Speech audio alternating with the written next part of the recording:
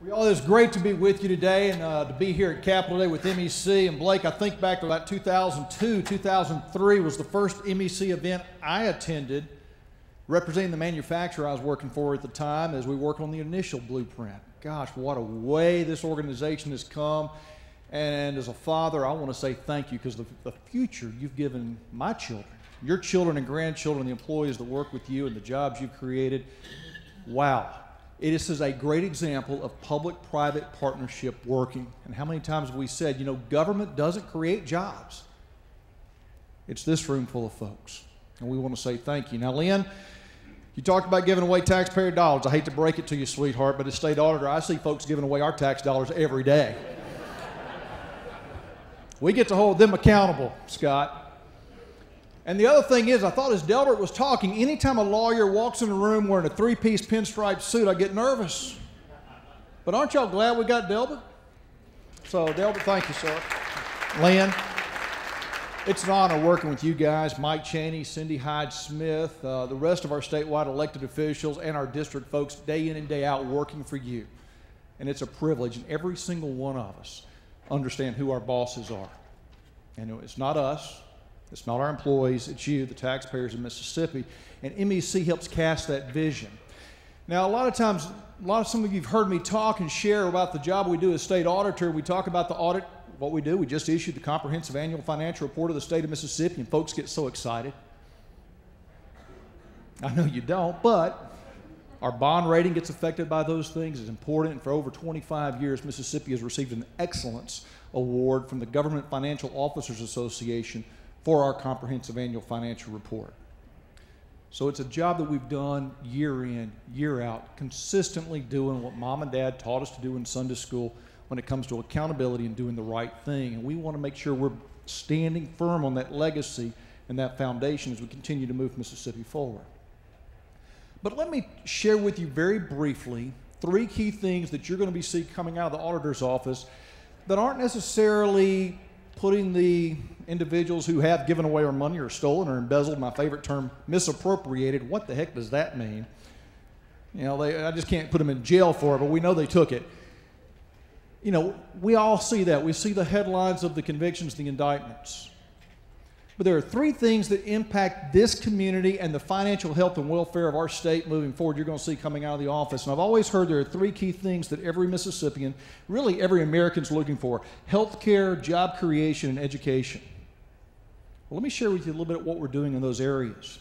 Last year we got a lot of headlines, what we do in education, Dr. Wright, when it comes to our MSIS audits, where we're in those school districts and we're looking at the MAP funding formula. And last year, as we worked through that, we discovered, just like Common Core state standards showed, there wasn't a standard definition of the success and measurement from state to state. And what we discovered in Mississippi, we didn't have a standard definition of an average daily attendance. So what was happening in Jones County, where I live, versus what's happening in Rankin, Madison, Hines, where we are today, may be different. And it wasn't the same across the state. And that impacts funding and equity and all of these factors. The legislature took action last year, and we have now a standard definition across Mississippi to incentivize those school districts to keep those kids in school learning so they have the opportunity to perform and have a better and brighter future.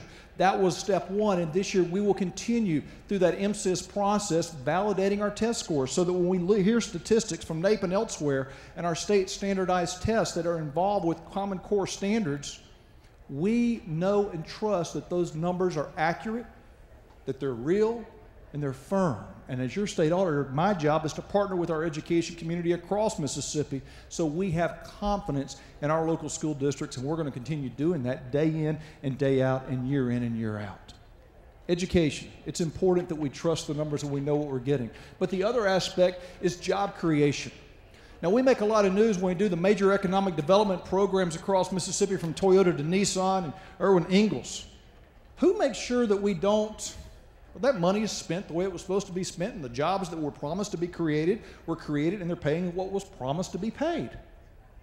That's my job.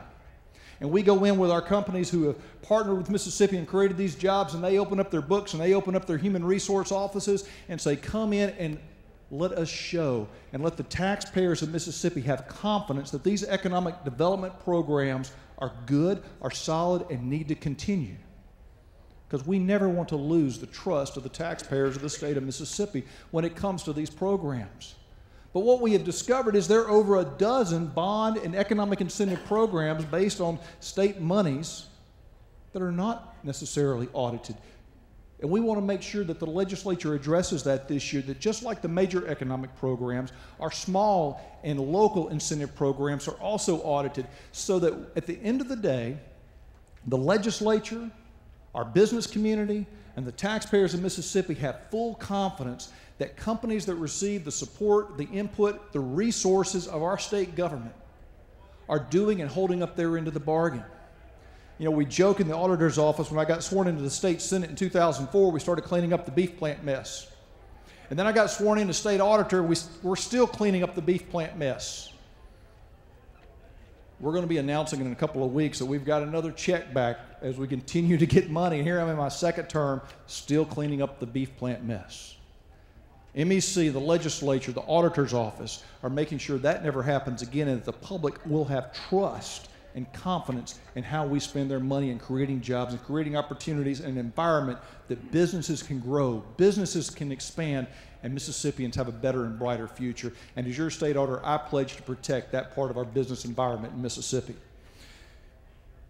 Healthcare is the last pillar of economic development. Companies are looking to their local communities and the quality of life, the standard of living their employees are going to be asked. When they ask and hire folks from outside of Mississippi and they move in, health care and access, availability, and quality are the questions they're asking. In February, we're going to release a report that looks at all of our community-owned hospitals. Now, let me be very clear. What makes a small, rural, community-owned hospital? Most of our counties, like mine in Jones County, we actually own the hospital. How really financially healthy are those hospitals across Mississippi?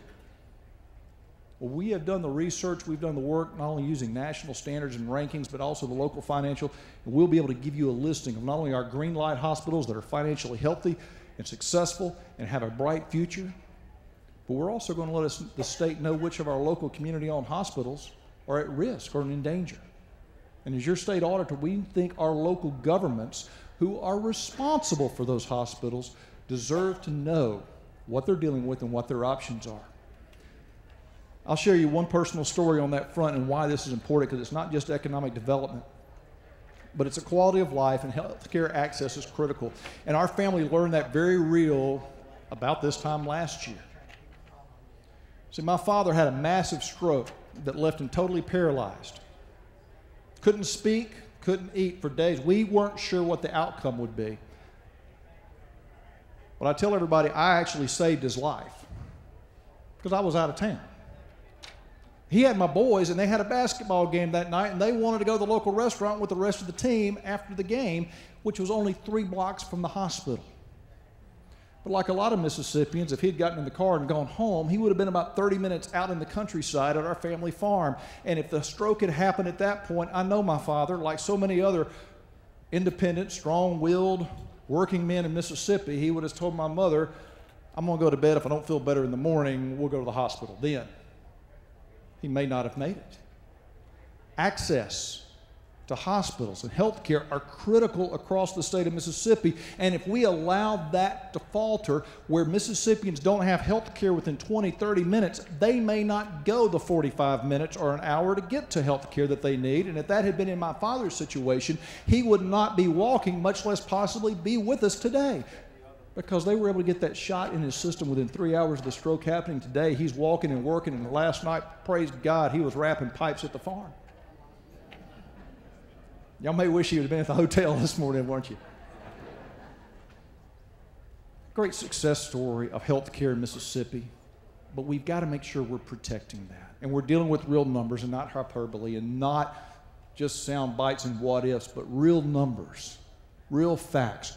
Dr. Wright, you mentioned transparency, honesty with ourselves, with one another. Thank y'all for allowing me to serve as your state auditor, to be that voice of fact, that voice of reason, so that we can continue working together from the public and the private sector to move this state forward, so that our children, our grandchildren will have that bright, better future that every single one of us desire for them. Thank y'all for being here, investing in your state, and allowing us to serve you. God bless.